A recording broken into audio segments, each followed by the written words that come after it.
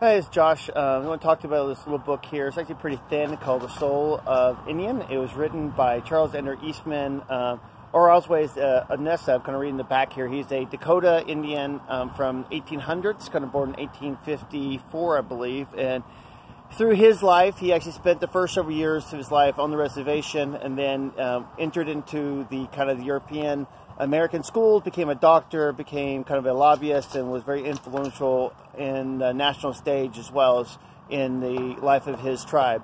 He wrote several books about it. Soul of the Indian is one of them. I actually was kind of disappointed in the sense that this book here is excerpts from that. I actually thought originally it was the book itself, but it's not, so a little disappointing on that end. However, the excerpts are really well written. They're actually some pretty cool stuff about the spirituality and just the differences between just how Native Americans process information rather than just some of the modern kind of European culture that came over, at least from the Dakotas. I mean, there's 572 different tribes in America, that's including Alaska, the lower 48, and Hawaii. So a lot of different ways of processing stuff, but there are some similarities. And so pardon me if I make some generalities with that. But really good book. One thing that really struck out with me was when this Charles Ohíye S'a was actually speaking. I believe he was a Baptist minister as well.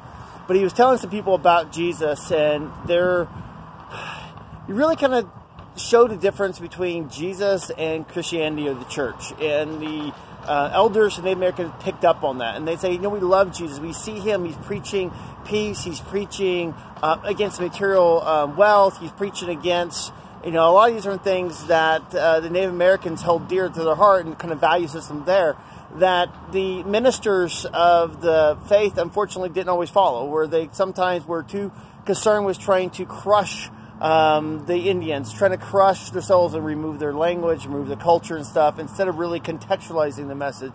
So there was some definitely some points in there I think that's definitely worth, hard points, but it was really cool, just showing Jesus. And I think that's a very bad point for us today, right now in 2019, coming in 2020, is that there is a difference between following Jesus and Christianity. Christianity sometimes wants to prop up itself and its doctrines, and Jesus, I think, is calling us back to not just a relationship with him, but more to understanding of every day, every breath, every place we go through it.